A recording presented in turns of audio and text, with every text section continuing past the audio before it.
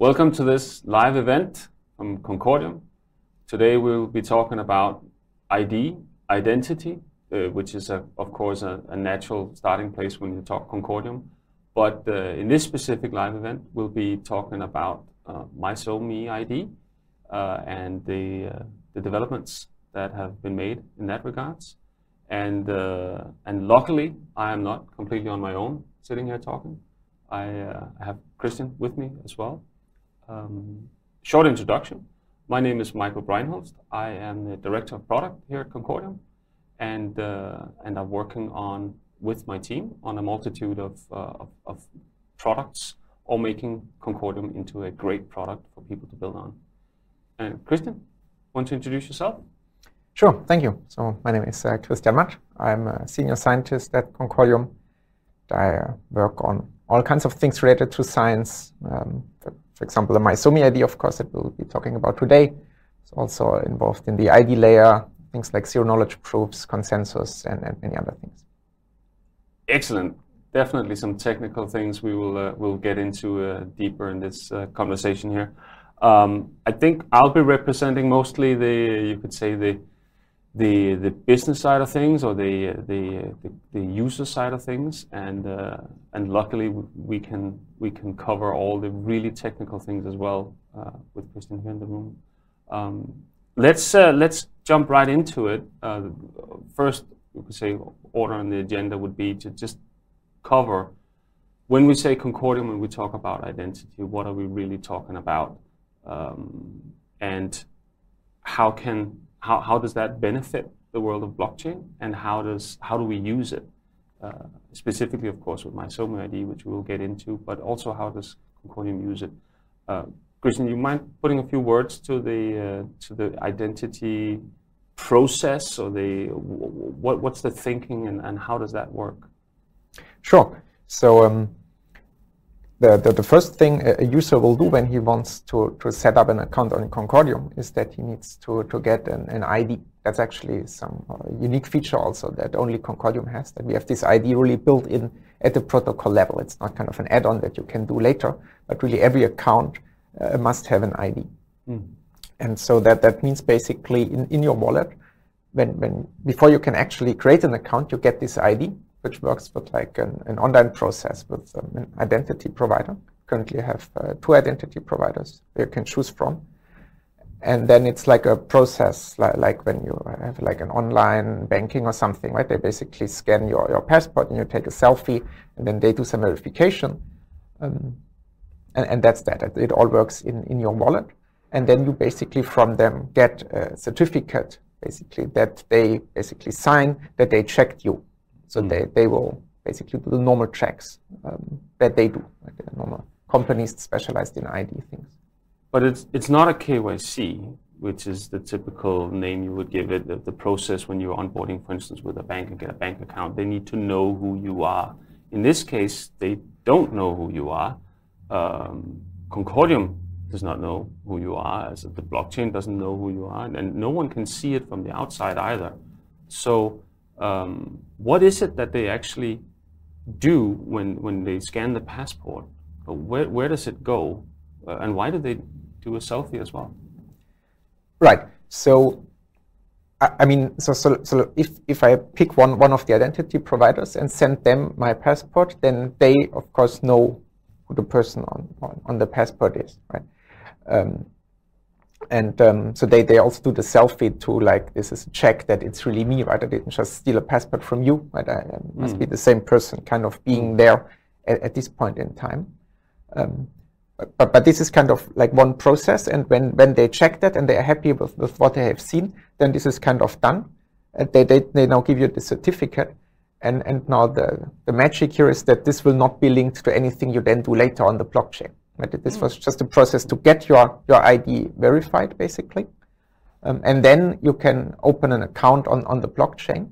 And this is done using some zero-knowledge proofs we can also talk about later, in a way such that nobody knows which ID you use to open the account, but it is guaranteed that you can only open an account if you have some ID. So that is the trick here. Right? So you talked about the bank, for example, right? Of course, the bank will know this account belongs to this person, Right? And here kind of these two things are like decoupled. There is this ID provider who kind of has seen my passport, so they know that I exist basically, but they don't know who I am on the blockchain. I can have 10 accounts, I can have 1 account, I can have 0 accounts, I can just get the ID and do nothing. And they don't know that they cannot distinguish these cases. And that's amazing. I think a lot of people don't really understand how that is possible, because you're used to sending data to the service provider, and the service provider you now know has your data and they know who you are. And whatever you do from here on, they know who you are and can connect the two. But Concordium, that is actually not possible. They can't connect the two. They can't track you afterwards, so to speak. And that's using zero knowledge proof, right? Would you just mind, let's get a little technical here. How does that actually work? What is a zero knowledge proof, and how does it actually work in this regard? Right. So the basic idea of a zero knowledge proof is that you want to prove something, for example, that you know a secret, and you want to do this in such a way to convince the other person only about the truth of what you're trying to prove without revealing any additional information. Right. So for example, if there's a secret you know, like a signature on your name, for example, you just want to convince me that you have such a signature on some name without telling me what the name is. Right? So that is the basic goal. I mean, to make some kind of toy real world example, you can think of if for example, I have 2 balls and I claim I can distinguish them because one is red and one is blue, but maybe you don't know that because you're colorblind. Right? The way we could do that in kind of a zero knowledge way would be that I give you the 2 balls, you show me one of them, and then you put them both behind your back, and then you again show me one, and I tell you, is it the same or a different one? Right? And so if I can distinguish them, then of course I can tell you each time. You can do this as often as you want, and at some point you will probably believe me if you repeat it 100 times, right? I mean, I can prove I can see color. Exactly. But I don't need to tell you this is green, right? No. And that's the idea, right? You have a kind of some process, and this would be kind of an interactive zero knowledge proof now, because we are interacting. Right? So you basically challenge me on which ball is it, and then I give you an answer without really giving you the answer. I only tell you it's the same or not. I'm not telling you this is red, for example. And that's a similar idea here, or of course with mass and not with like balls. But yeah, so that would be an interactive zero knowledge proofs. And on the blockchain, we want something that's non-interactive, right? So we don't want to go back and forth 100 times. And there are ways to do that, where you can basically the randomness you would use to now decide which of the 2 balls you show me, instead of you having kind of this random choice all the time, you would use a hash function to generate this randomness in such a way that I can basically simulate the whole process for you. Fantastic. It's amazing, and that you could say that goes into the core of Concordium, meaning that those the ID that you create for yourself when you get your passport scanned, or you use the electronic ID solutions that are out there as well, gets into your wallet, and you're the only one that can read them and can see the content of them, and hence you're also the only one able to use them. So truly, you could say a first step of self-sovereign identity, and definitely something that we'll see more of in the future, for sure. Definitely. But we're also here to talk about mysome.id, which came out not too long ago. It's a very interesting project, I find, because it combines, or it utilizes Web3 technology in a way to actually make Web 2 better. So it's not saying we should not have Web 2, it's actually just saying there are places in Web 2 where we believe that, hey, this can actually be done better. And in this case, the first version is that you can prove that you are actually a real person, and you are actually, in fact, the person on this particular LinkedIn profile. And here we use not just zero knowledge proof, we use a lot of different technologies to actually make this happen. For instance, you could say that when you come in and you want to create the proof, so to speak, you're actually doing it with a soul-bound token. So you're literally writing a proof that you, in fact, are the person on that LinkedIn profile. You're writing that on the blockchain. But why is that not? I was always told when you write stuff on the blockchain, everyone can see it and they can see it forever. Why is that not the case here? Yeah, that's a very good question. So so basically, what you want to do in this example, right? You want to create a proof. For example, in my case, right, I want to prove that I have an ID with the name Christian Matt, because that's what on my social media also the name, right? And then these names need to match, right? So and then this proof, of course, will now, even though it's a zero knowledge proof, it will only show my name is Christian Matt, not when it's my birthday, what's my passport number and stuff. It will, of course, still tell me my name, right, which is like personal data. And of course, if you are on my social media page, in that case, it's of course fine. Then you see the name anyway. Right? But I only want to reveal it now for the people on the page and not, as you said, on the blockchain forever, right? Maybe I delete my LinkedIn profile, for example, and then I want this to be gone and not be there forever. And that's why we basically store the things on chain only in an encrypted form. Right? And in this particular use case, we will have a QR code on the social media account. And this QR code contains a key that you need to decrypt the information. And without that key, basically, you cannot do anything with the data that's on chain. So if I want to be forgotten, so to speak, I could delete my LinkedIn page, including my QR code. I could burn the soulbound token, making it invalid, and then I'll basically be gone. Right. I mean, the data as such is still there on the blockchain, but no one will be able to read it. Excellent. Amazing. Amazing. Which in fact, actually, the ability to burn the token, as it's called, or you could say make a transaction that actually invalidates the data that was originally created and put on the blockchain, actually serves a beautiful purpose, because it makes it possible for people to tell the whole world that their account may have been hijacked. So if someone tries to steal my identity by taking over my LinkedIn profile, for instance, and I have a QR code, the QR code is going to show a valid proof because it is valid and it is me. But if I'm not in control of my LinkedIn page anymore, I can't remove the QR code.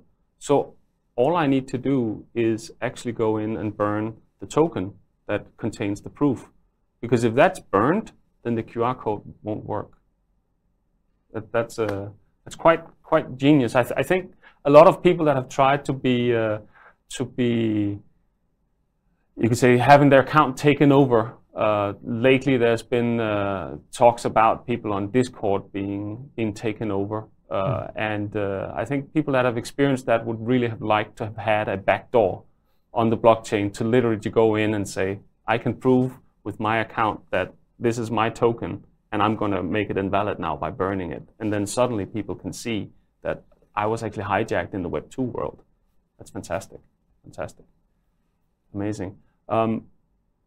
We also use other technologies because, or I would actually ask a question. In your opinion, how advanced is the technology that has gone into mysome.id? Like compared to some of the other projects you've been working on, how advanced do you see it?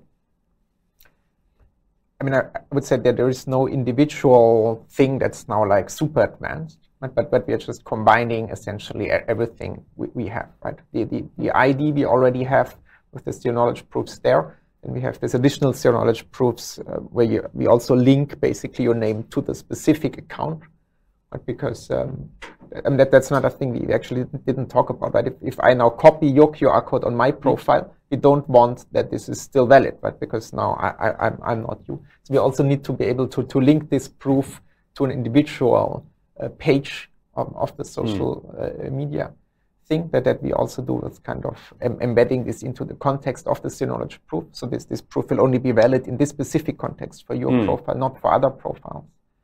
But that's a good thing, right? Because it protects me from people can't take my QR code and put it somewhere else. It won't work. Yes. But if I have this nasty URL with letters and numbers and like no one can really read it, and I want to make it pretty, and I've already created my QR code with the ugly URL.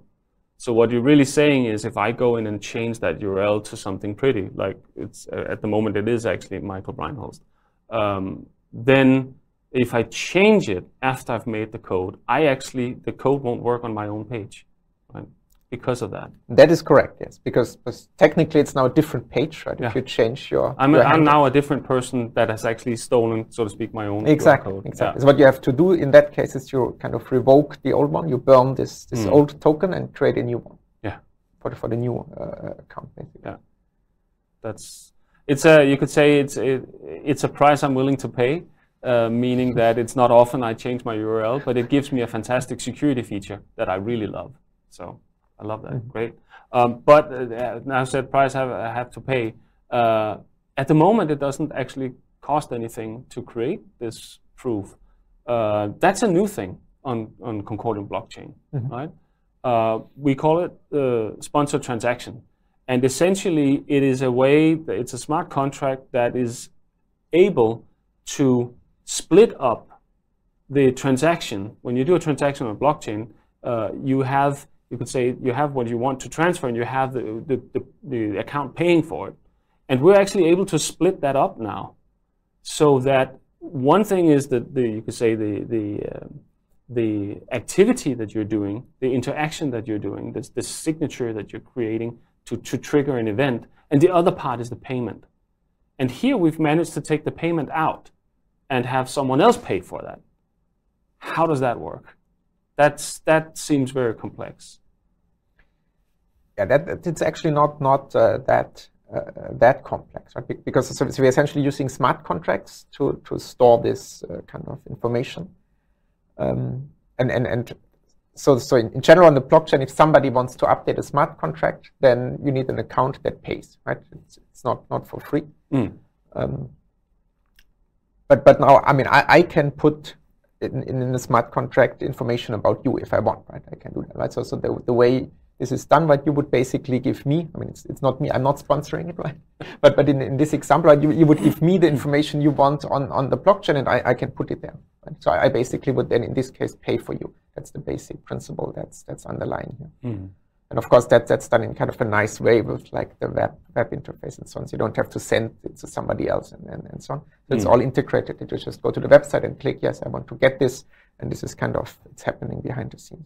And it is in fact Concordium Foundation right now that is the sponsor of the transactions, because the foundation would like people to come in and try this out and see that it's actually very, very cool. It's also a real problem for Web2 users.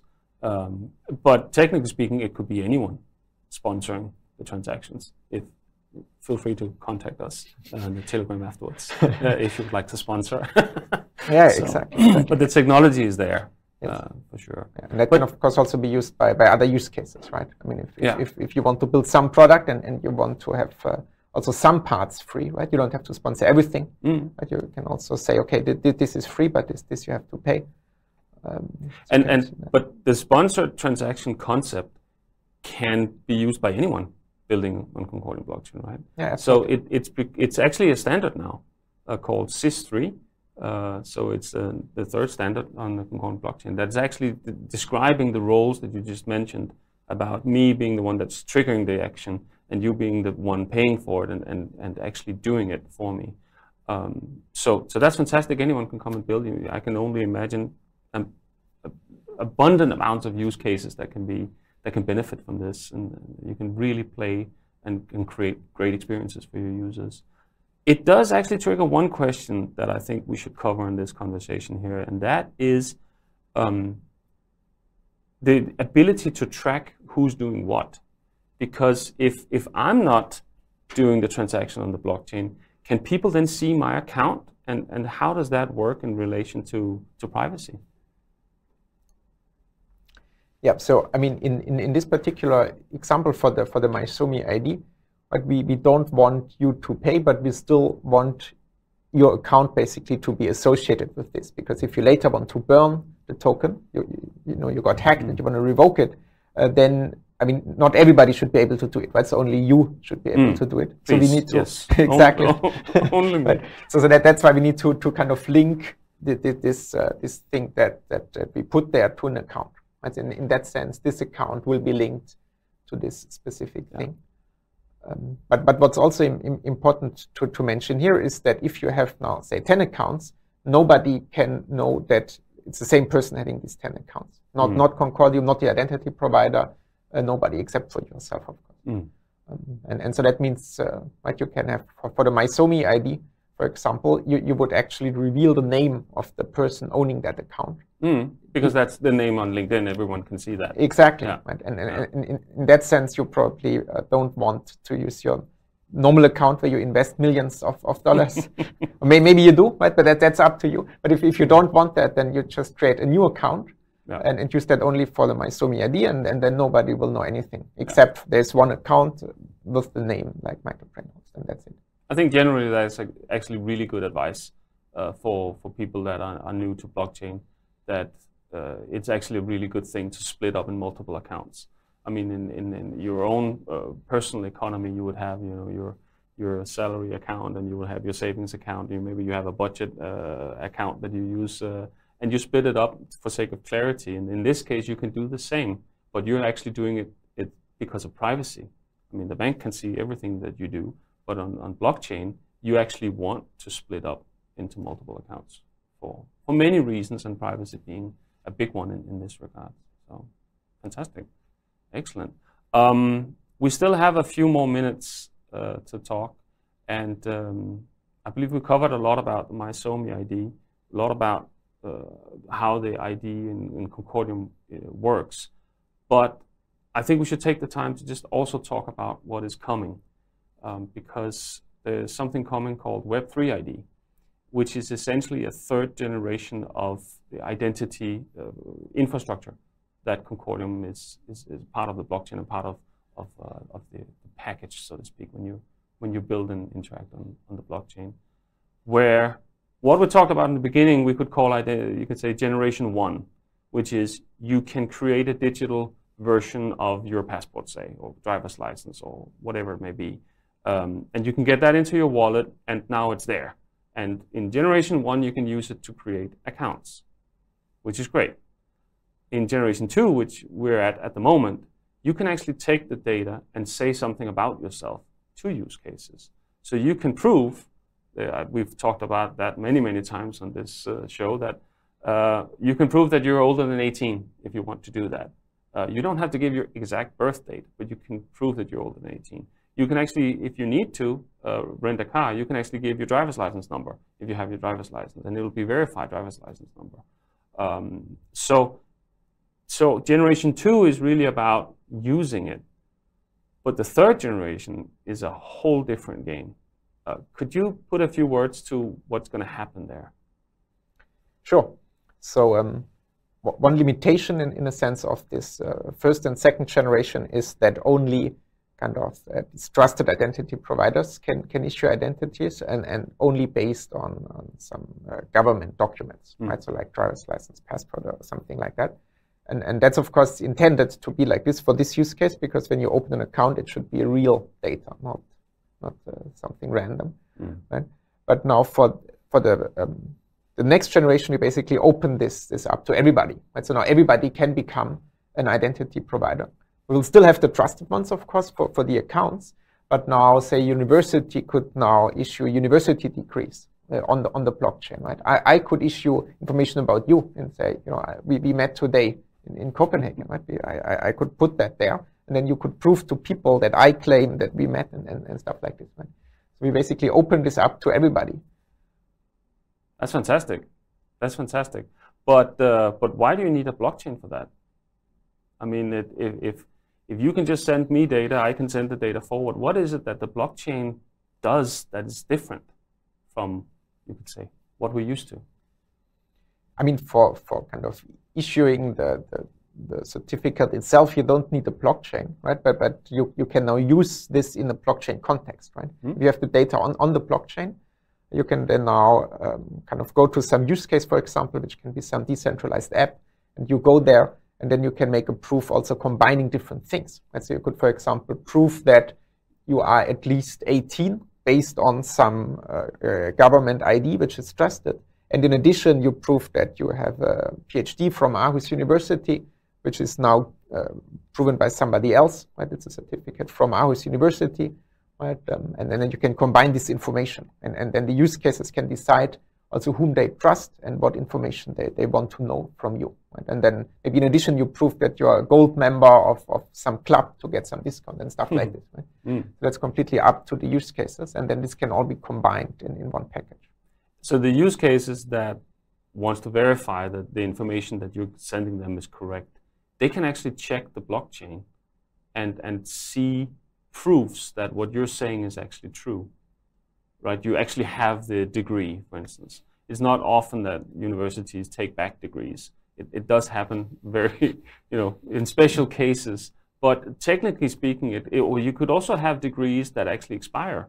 The CFA designation, for instance, actually expire if you don't use it for a certain number of years. So in this case, you can actually, the issuer can actually invalidate the proof. It's still, you could say, residing in your Concordium wallet, but you can't actually use it anymore because the issuer of it can actually say it's no longer valid. Or the membership of anything could have the same characteristic, that it could expire in time, for instance. Yeah, exactly. Or maybe you want to revoke it yourself, like in the mysome example. Right? That would be also one case. If your account got hacked, then you want to revoke this. Maybe if you cancel some membership, you also want to say, okay, I'm not longer associated with them, or things like that. Which can also, I guess, be used for employers, for the employees. So employees can represent officially with a proof on chain that this was actually issued by the right employer that we're looking for. There's a lot of opportunities. It sounds like Web3 is going to be it's going to be an infrastructure of the future for not just identity, but for personal data or verified credentials. So credentials about you that are verified by someone, and whoever verified that data is actually transparent to the ones that needs to know. Not to everyone, but the ones that need to know. That's a lot of use cases looking for that. I'm thinking that with the wave of regulation that is coming to the industry in different speeds in different regions of the world, then this will definitely help some of the use cases that previously did not have to be regulated, that will be regulated going forward. This will be a fantastic infrastructure for them to build on. Yeah, so definitely exciting times ahead. Yes, absolutely. Not just for mysome.id, but also for Concordium and the whole industry, really. So, yeah. I think it's about time that we slowly wrap up. Anything more to add before we close? I don't think so. Well, since this is a live event, we actually decided that that after this we'll be on Telegram, where we will be answering all sorts of questions that this conversation has sparked, and look forward to chatting with you there. So thank you very much for listening in. Thank you.